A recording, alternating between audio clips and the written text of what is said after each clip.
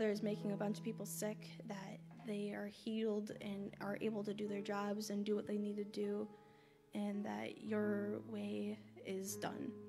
I pray that the messages upstairs and downstairs affect everyone's hearts and stay with them. And in Jesus' name, amen. Could you show the worship team, the media team, the sound team, the coffee house, the youth leaders, how much you appreciate them, the prayer team, all the above.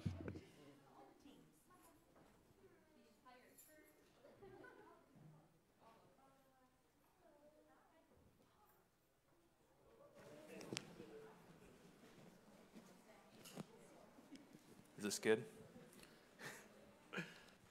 Is this a good volume? Can you all hear me? You said y'all. Can all y'all? I don't know if we have enough people to qualify for all y'all, but okay. No, I am excited to be in the house of God. I am thankful to see so many people. I remember a couple of years ago, we had a bunch of people on Wednesday nights. We had a prayer meeting, and then everything shut down, and there was not a lot of people in the house of God. And there were a whole lot of Sunday mornings when it was less than 10, 6 feet away, and staring into a camera. And there was a lot of Sundays where I just prayed. I was like, I am really looking forward to the day when we can get back together and I can look at your face and see everyone smile. And I am thankful that we live in that answered prayer. Amen? I'm so excited to dig into the Word tonight. I'm so excited to talk about our topic. It's kind of a unique, interesting chapter. And we're going to be in Joshua 7. So if you'd open up your Bible to Joshua 7. As you do that, I'm going to read a few announcements. Next Saturday, April 30th. Is that this Saturday? Yeah, it's this Saturday. It is next Saturday. Starting at 10 a.m., it's the annual spring cleaning day. As you know, many hands make light work. So if you can come, there's a sign-up sheet out there. Even if you just come just to do a little bit of light work, move some stuff around, encourage people. I know it's work, but it is a lot of fun. Like when we took down the Christmas decorations, it was only a handful of us, but we laughed and laughed. We also vacuumed and vacuumed. Because once garland gets moved around, there's glitter and sparkly dust everywhere. So we laughed and we vacuumed, and then we vacuumed some more, and then we looked for another vacuum. You guys understand, right? Everyone puts up decorations. So it's a good time. Sign up, come help clean up the church for spring cleaning next Saturday. Also, ladies, the tickets for the Lifeway Women's Simulcast Conference is being hosted here on Saturday, May 14th. Those tickets are now available. There will be multiple speakers sharing what God has for us and pursuing Christ together in grace. Lunch will be served, and everyone that attends will be entered to win door prizes. Yes. We got some winners in the house. Several people, yes.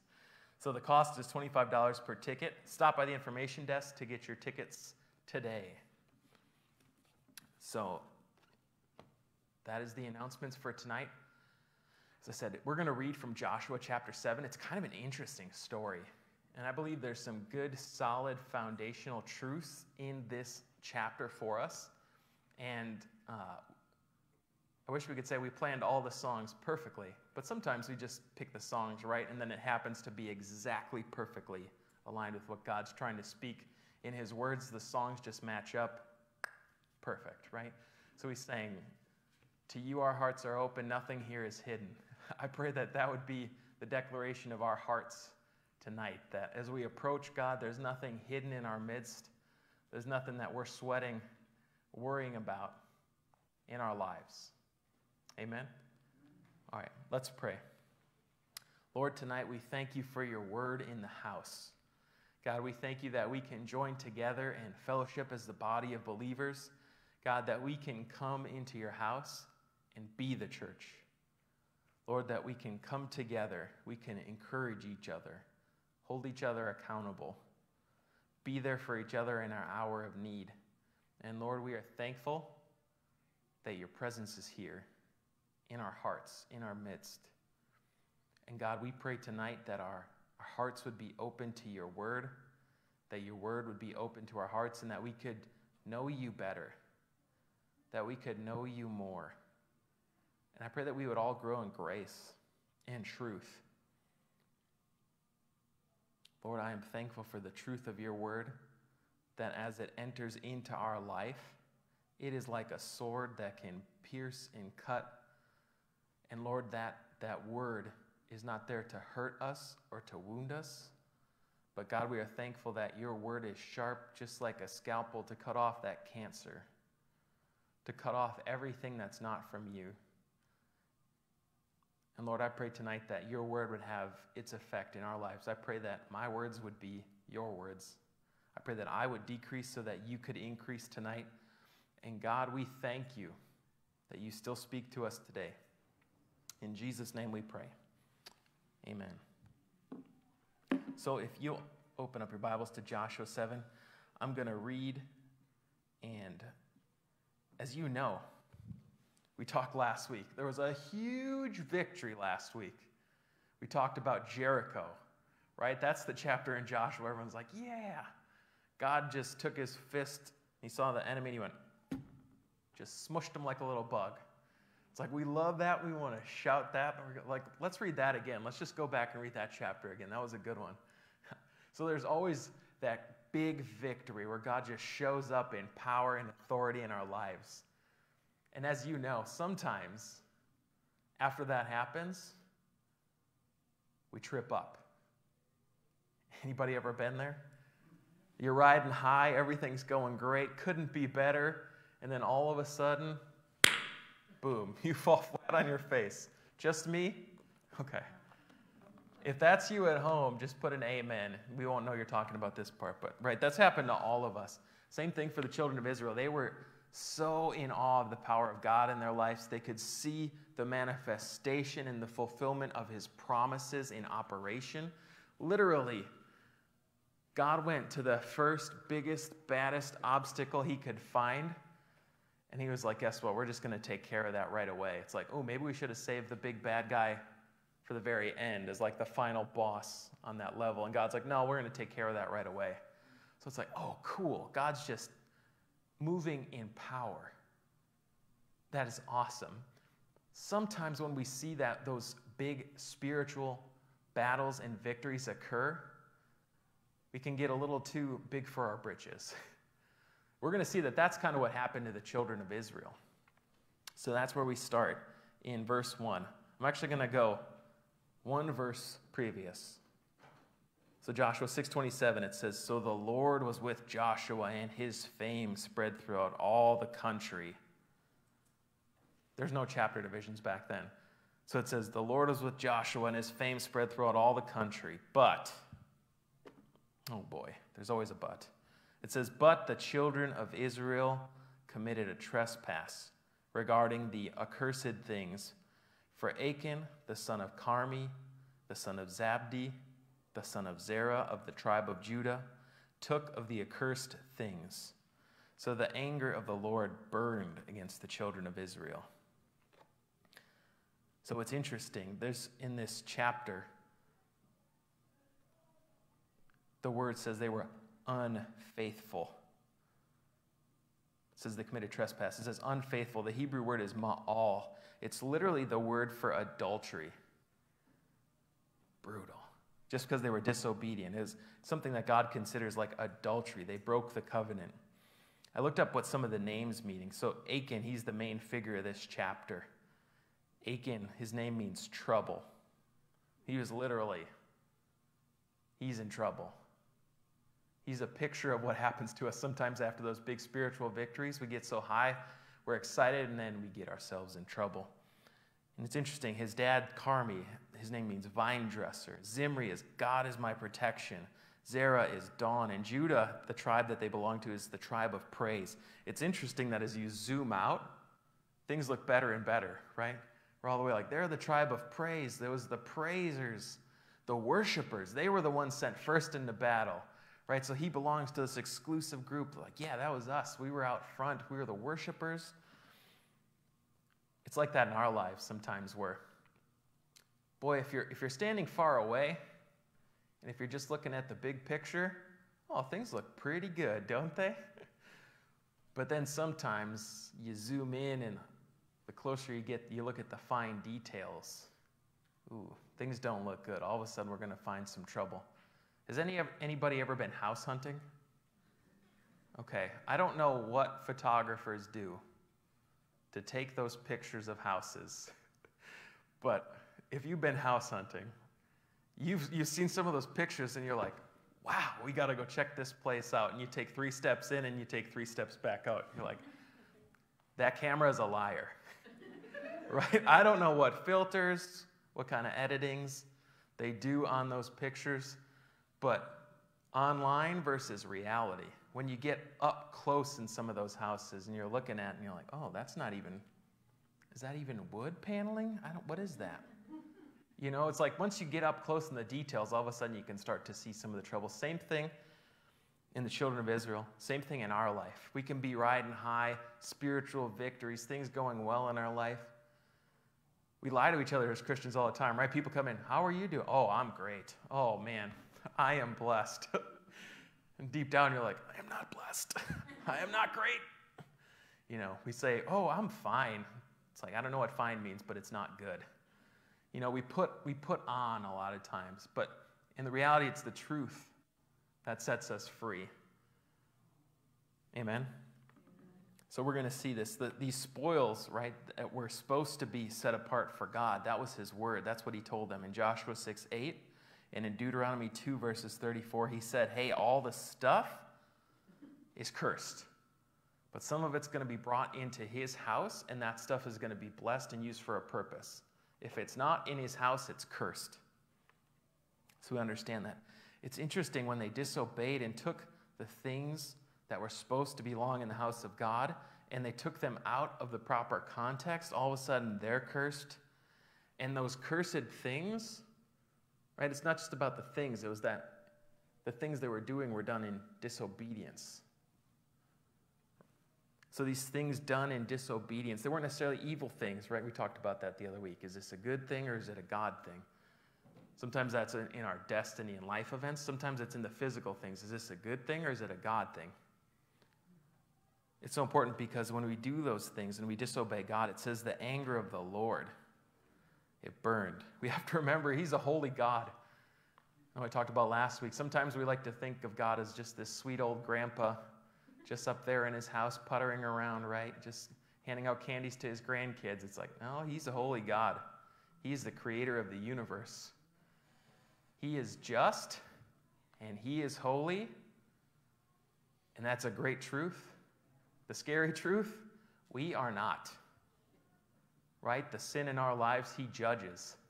I don't say that to be ominous, but we have to realize that's the big picture of this thing. God's just not this sweet old guy who's just going to look past his things in our life just because he doesn't have his glasses, like Mr. Magoo. He's just going to, I don't quite see that. No, he's the real deal. He is a holy God. Amen? There's a whole lot in that first verse. It says, verse 2, now Joshua sent men from Jericho to Ai, which is beside Bethaven, on the east side of the Bethel, and spoke to them, saying, go up and spy on the country. So the men went up and spied on Ai. I don't know how to say Ai. If you notice, Joshua's a smart guy. He understands patterns. He's thinking, I remember I talked to the guy on top of the hill who's the commander of the Lord's army. We got the battle plan. Let's use the same battle plan for this one.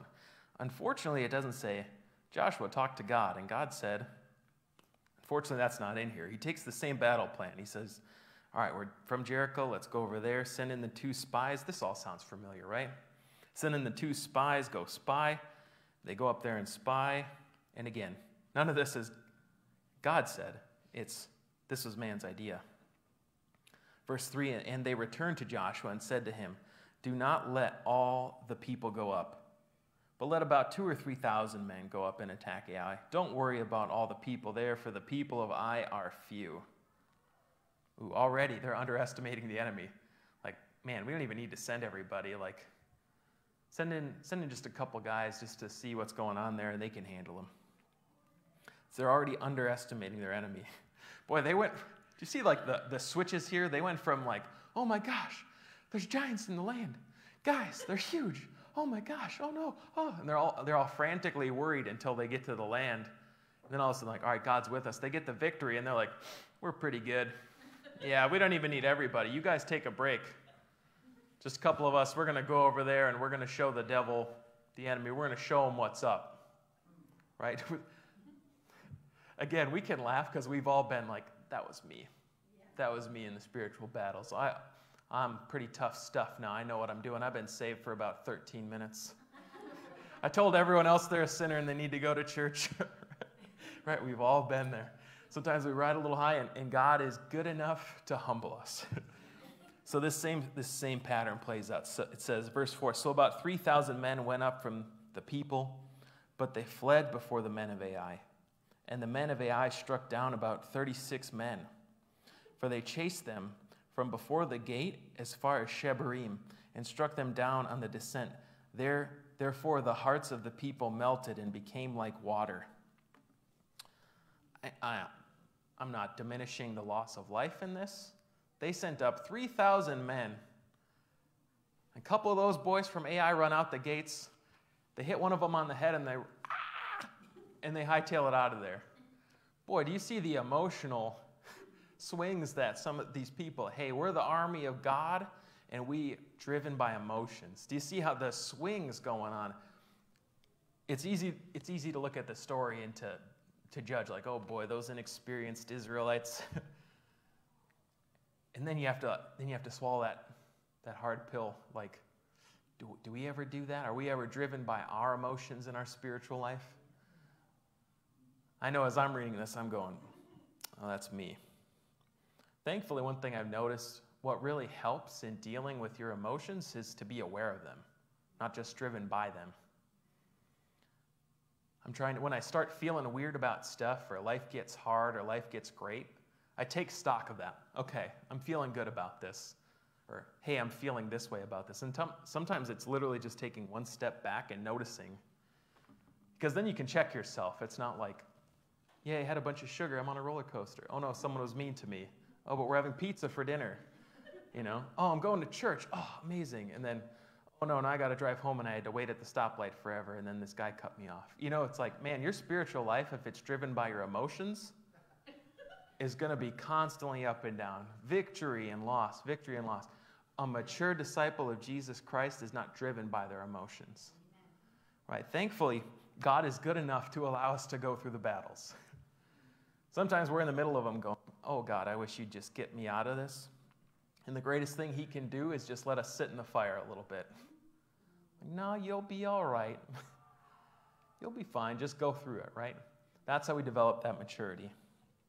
So it finishes and says, therefore the hearts of the people were melted like water.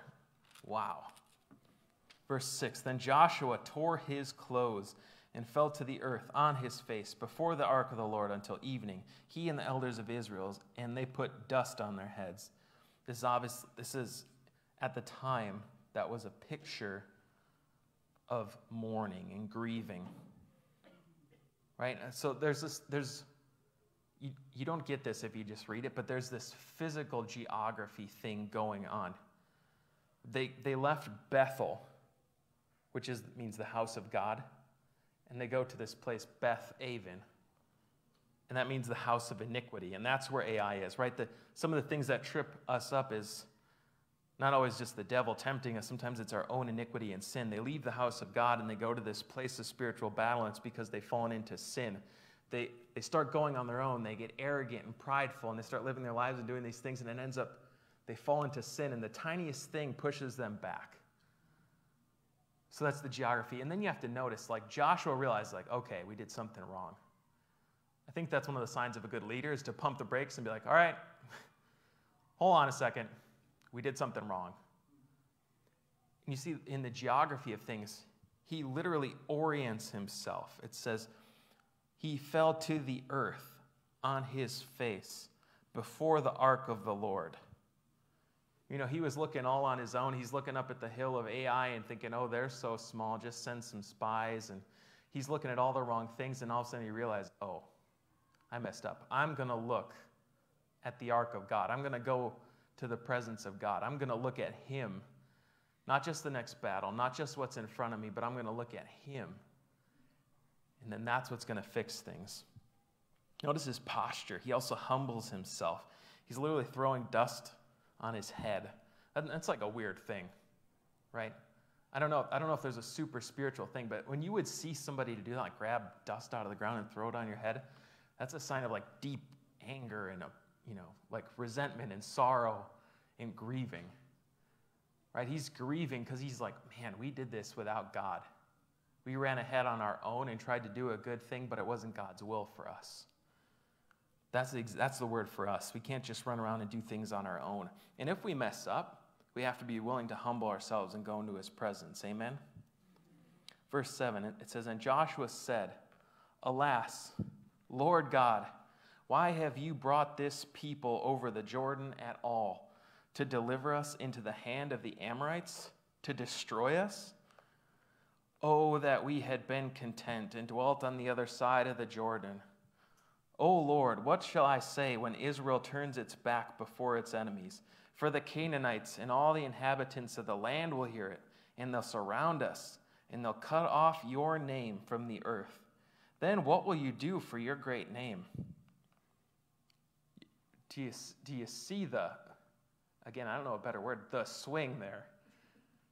From we're marching around Jericho, blowing the trumpet, to all of a sudden, oh God, if we would have just thought so small, and if we would have just never have even pursued inheriting your blessings. God, if we would have just been content to live a good, decent, average life on the other side of the river. Right? Just because things got hard, all of a sudden he's like, well, maybe I shouldn't have went after the promises of God. Maybe I shouldn't have believed God could do more in my life. And we do that, don't we? I do that. Sometimes it's easier when pursuing God, all the challenges come. It's easier to think, man, I should have just lived an easy, normal life. Anybody ever thought that? I know none of us, no one in the house, for the record, is agreeing with me. That's just me. But sometimes you think, man, I could just worked a normal job, just done whatever. But there's a challenge when you try to live for more. Right? There's a challenge when you say, hey, alcoholism ran in my family, and it's running out. We don't do that. Right? Drugs, that ran in the poverty. Just being abusive, being racist. Well, that ran in the family. But when you stand up and go, not anymore, guess what? There's going to be challenges that come with that. But that's what being a disciple of Jesus Christ is all about when you're saying, I'm not going to put up with average and ordinary. My kids deserve better than that. We were talking about that with work. We were getting excited. We have to want more. Why do you want more? We were talking, and it's like, man, I want more for my family. I want more for my kids. They deserve that. So I'm going to stand up and fight for that. I'm going to work hard. I'm not going to punch the clock just because it's easy. I'm going to go in there with intention. I'm going to be the best, and I'm going to earn more and strive because that's what my family deserves. That's the kind of spiritual legacy they deserve. Amen? I'm preaching. Sorry, I should have been teaching. But you see the big swing, and he's thinking, oh, man, God, you just brought us here. You're just going to punish us. Now you're going to abandon us. Oh, God, you're going to look bad. That's what he's saying, right? He's like, man, you brought us out, and you brought us this far, and all of a sudden you let us get wiped out. God, that's not a good look for you. Just saying. So, God, while we're here, could you rescue us? Could you help us out? And I absolutely, if you think the Bible's boring, you got to read it, because this is some funny stuff. He goes on this whole tirade, and he's Shakespearean, like, oh, Lord, how could you? In verse 10, so the Lord said to Joshua, get up. Why do you lie thus on your face? It's like he doesn't comfort him. He's like, get up. What are you doing? He said, Israel has sinned, and they have transgressed my covenant, which I commanded them. For they have even taken some of the accursed things and have both stolen and they've deceived, and they have also put it amongst their own stuff. And I'm trying not to preach every verse, but you have to notice there's a progression there. Do you see that? Like sin sneaks in. Even back in Genesis, when sin first enters in, God says sin is waiting there like a little creepy thing outside your door trying to sneak in. That's literally the word picture used in Genesis. That's what sin does. Sin's just like, just let in a little bit, and then all of a sudden, you have to keep growing. There's a progression there, like, we took in some accursed things, and now all of a sudden we're stealing, and then we have to deceive, and we have to lie to cover it up, and then we have to put on this whole performance to make this stolen stuff look like it fits in with our stuff. Like there's this whole performative element to maintaining and covering sin. It's exhausting, right? But we have to notice that, not just in what they do. How's that in our life too? It says 12, therefore the children of Israel could not stand before their enemies, but they turned their backs before the enemies because they have become doomed to destruction. Neither will I be with you anymore, unless you would destroy the accursed things among them. Notice he's not saying we. He's saying, hey, you did this. You went out and ran it, and that's why you couldn't even stand up before your own enemies. Again, I'm not just trying to preach fire and brimstone tonight, but we see that. That's what sin does to us. I remember, so we took Financial Peace, the Dave Ramsey Financial Peace course, and it was okay until, I thought it was okay until you start, listing your debts, which is depressing. When you actually get all the details and the numbers written down, you're like, wait, what? There's income, but then sometimes you look at it and it's mostly outgo, and you're like, oh no, that's where all the money's going. Oh, it's me. Turns out I'm spending all the money. I like to eat out, right? Coffee tastes delicious, right? But Financial Peace was good until he goes through all this with you, and then one week, week 6, he's like, eventually you got to get mad at debt. You got to be like, I'm sick of this. I'm sick of spending all my money and sending it to someone else, right? And it's that's what got me. I started looking well, how long is it going to take to pay off this debt? And it gets you where you get mad. I'm sick of this, right? I feel like that's the same thing that God wants with us for sin. He's not just up there trying to be well, you need to be better. Just be holy, or shaking his finger. He's when you let sin in your life, it affects you. It's not just because God's I don't like when you do that. I wished you wouldn't. He's hey, when you let sin in your life and you start doing all this stuff and lying and deceiving and building that into your life you lose confidence in yourself.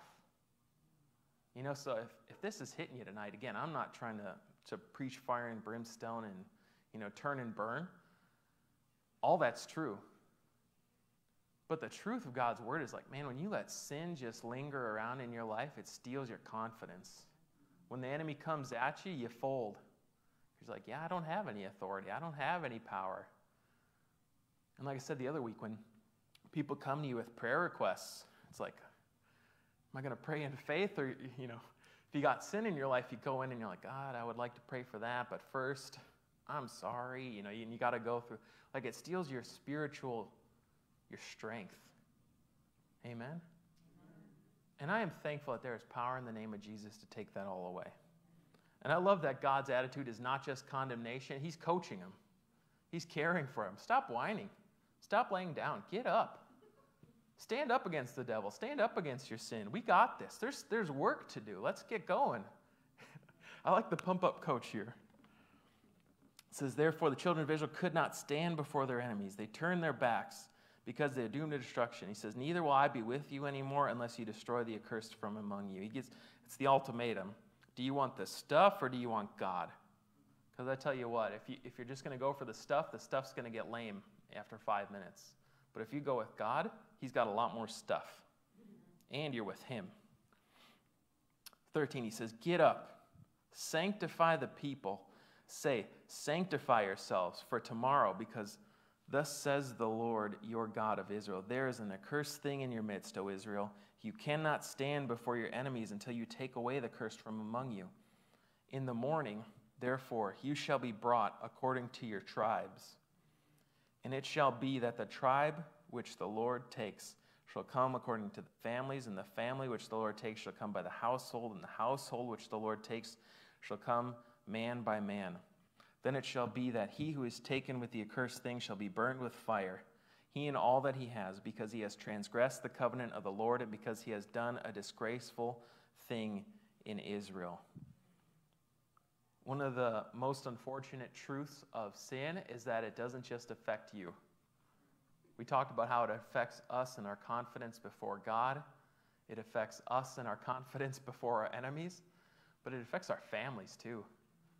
When we live less than we should be, living in the grace of God, we're robbing our family of the potential of who we could be in Christ. Does that make sense to everybody? Like, we live in a reality less than what we should be. When we live in the grace of God, we have the opportunity to live to be our fullest potential. Wouldn't we all want to be the best spouse we could be for our significant other? Right? We all want to be the best parent for our kids, the best family member, the best friend. We can't do that to the best of our abilities if we just let that sin hang around. And like it says, this scales up. Hey, it affects your family, it affects your tribe, your community, your nation, all this stuff. It has an impact. Verse 16, it says, So Joshua rose early in the morning and brought Israel by their tribes, and the tribe of Judah was taken. He brought the clan of Judah, and he took the family of Zarhetus, and he brought the family of Zarhetus man by man, and Zabdi was taken. Then he brought the household man by man, and Achan, the son of Carmi, the son of Zabdi, the son of Zerah of the tribe of Judah was taken. Boy, I would not want to be that guy. Can you imagine? They're like, hey, everyone stand up. Someone sinned. We're going to go tribe by tribe, and then we're going to go community by household. That had to be the worst feeling ever, to sit there just knowing, thinking, like, I hope they don't look under the carpet in my tent, you know? That's what sin does to you when, something's going on, and you're just sitting there like, do you think everyone knows? Well, the worst part is it doesn't even matter if everyone knows. God knows. So it says, Now Joshua said to Achan, My son, I beg you, give glory to the Lord God of Israel and make confession to him. And tell me now what you have done. Do not hide it from me. And Achan answered Joshua and said, Indeed, I have sinned against the Lord God of Israel, and this is what I have done. When I saw among the spoils a beautiful Babylonian garment, 200 shekels of silver, and a wedge of gold weighing 50 shekels, I coveted them, and I took them. And they stoned him with stones, and they burned them with fire after they had stoned them with stones. Then they raised over him a great heap of stones, still there to this day. So the Lord turned from the fierceness of his anger. Therefore, the name of that place is called the Valley of Achor to this day. That sounds so dark, but you have to understand. This is the reality in which we live. Romans says, the wages of sin is death. Right? Nothing has changed. God still judges sin.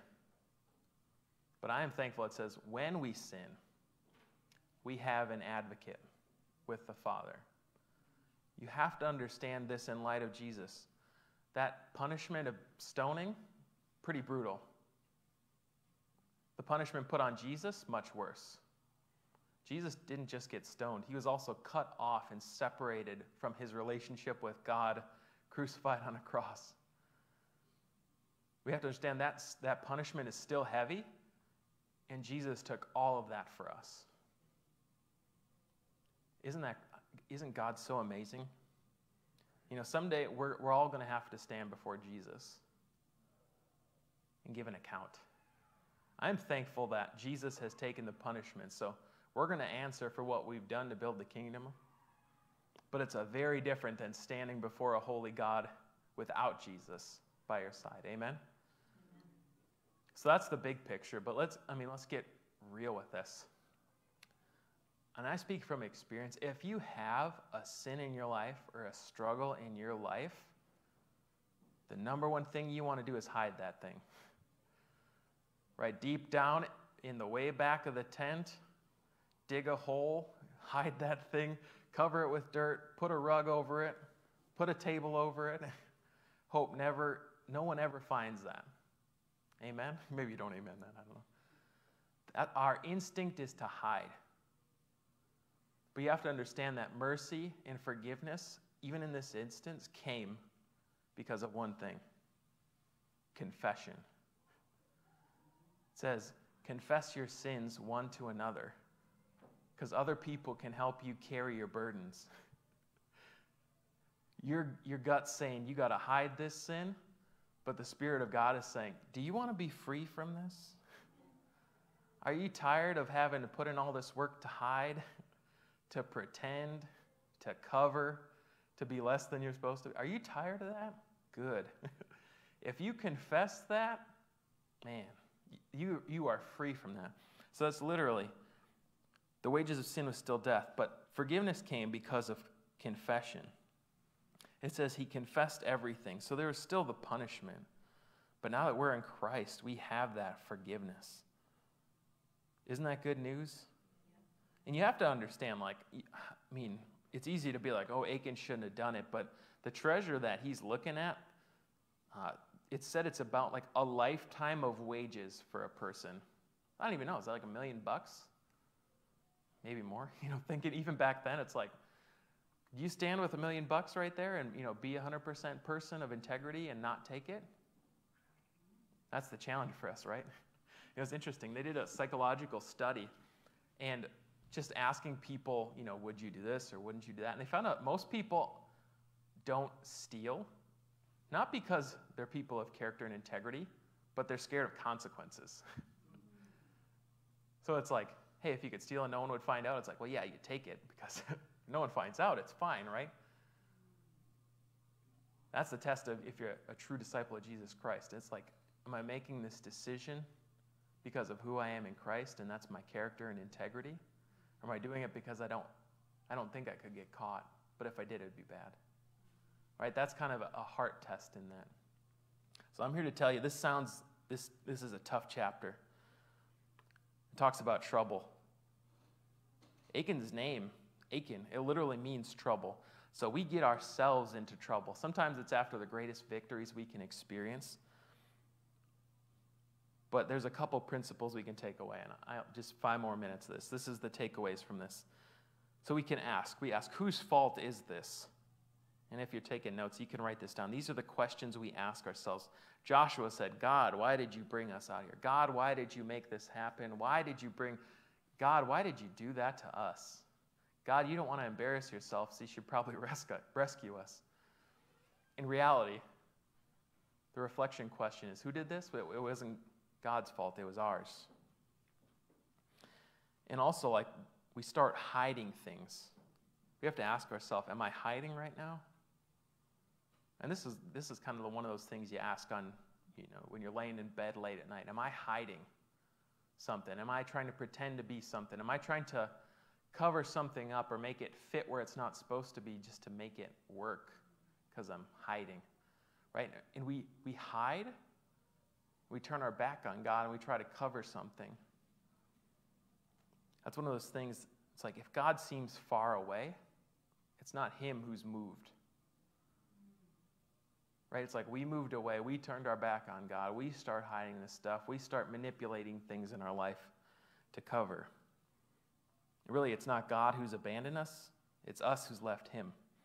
Remember, and God's mad because he's looking at them. He's like, I'm your God. You're my people. I'm your husband. You're my wife. We have a covenant relationship. If we start hiding things from our spouse, we'd have to question it. Like you can text whoever you want, but if I walk in the room and you go, you'd be like, what's wrong with you? That would, if you start trying to hide something, it's like, what's going on? So now all of a sudden there's a division in the relationship, right? When we start hiding stuff, it's the same thing with God. And I was thinking about this morning. Are we a good covenant relationship partner with God? It's not good of us to be a good spouse to God, be a good covenant relationship. You get what I'm saying? If we're hiding stuff. We can't always just come to him for blessings and victory and say, God, do this stuff, rescue me now. You wouldn't want to look bad. So if you could, God, right? Our relationship should be more than that with him. And that steals our confidence when we let that sin in, that division that separates us from God. I read a good quote from A.W. Tozer, like, in this church we do talk about sin and getting right with God and living holy. We don't look at that and go, oh, that's old school. It's like, no, that's the truth of God's word. So we talk about that in this church. But A.W. Tozer said, we cannot afford to let down our Christian standards just to hold the interest of people who want to go to hell and still belong to a church. Right? So, we talk about these things not to condemn you. And God has these holiness. He has this standards not to condemn you either. It's because he cares about you and he loves you and he wants you to live a new life in Christ Jesus, to get right with him and repent and confess your sins, because there's so much freedom in that. Amen? I think our response to sin in our life should be like Joshua, where we grieve and we repent and get right. But I am thankful. We live in the new covenant. Like we said, all that punishment stuff, it's the same, but I am thankful that Jesus Christ took all of that for us. Amen. So would everyone stand? Again, I hope this has helped somebody. When we talk about holiness and getting right with God and coming to the altar, it's not because we want to see like who's been sinning and who's going to go forth. Like quite the opposite. We're all of those slaves who have been freed from sin. And if someone else is walking up front, and I'm not going to ask you to walk up front tonight, but if someone else is walking up to the altar, we're like, I'm going to walk with you. Because I've been there. I know what it's like to carry that burden, and I know what it's like to let go of that burden. And I can tell you, one of the best decisions I ever made in my life was to not hide my sin, but to confess it to someone else, because then you got someone else to carry that burden. So don't say anything out loud right now, but if you've got something going on in your life, if it's a sin or something, if your number one thing that you're thinking is like, I can't tell people because,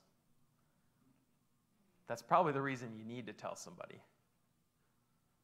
So I would just encourage you, if you're, a female, to obviously talk to someone more mature in the faith who is female, and to talk with them and say, I need some help. I need some counseling. There are people in this church who are qualified counselors who are female who would be happy to talk with you, who can pray with you.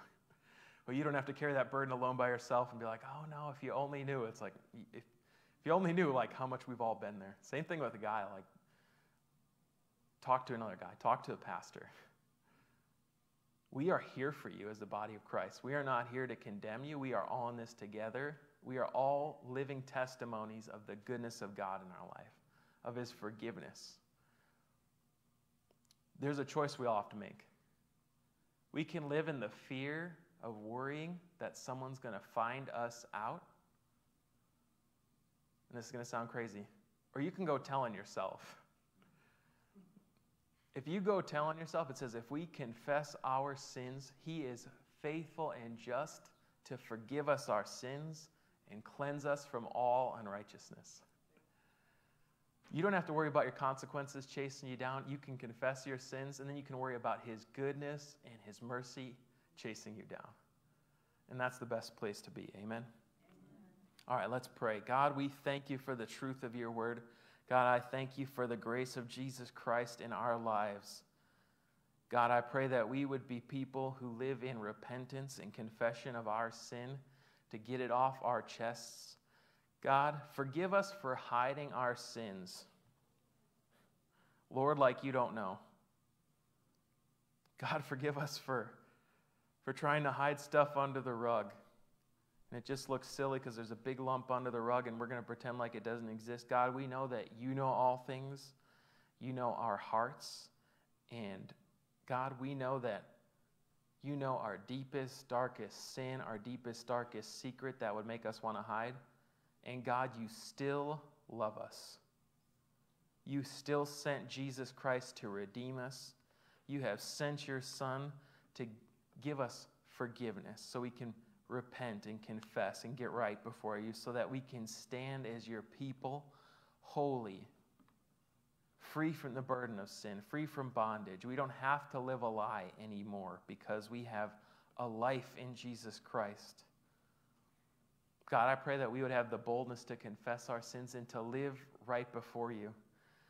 God, I pray that if anybody is dealing with that worry and fear and doubt, even if it's not, I'm not just talking about big sin, but if a secret you're living with, God, I pray that you would just put faith in people who may be feeling that, to seek you out and to see and just receive the goodness of God. Your word invites us. It says, come taste and see that the Lord is good. God, I am so thankful for freedom in Christ Jesus. Lord, we know that after chapter 7 is chapter 8, and there's a great victory coming. God, we know that we sin and we fall down, but you are there to forgive us and pick us up. And God, I thank you that you don't just stand there in condemnation, but you stand there in forgiveness, and you tell us to get up, to get right, and start marching. And Lord, we are going to march forward and receive the victory that you have for us in Jesus' name. Amen. So that's all I got for tonight. We will see you Sunday morning, 10 a.m. sharp. Come a little early, get some coffee. Amen. Have a good night, everybody. God bless.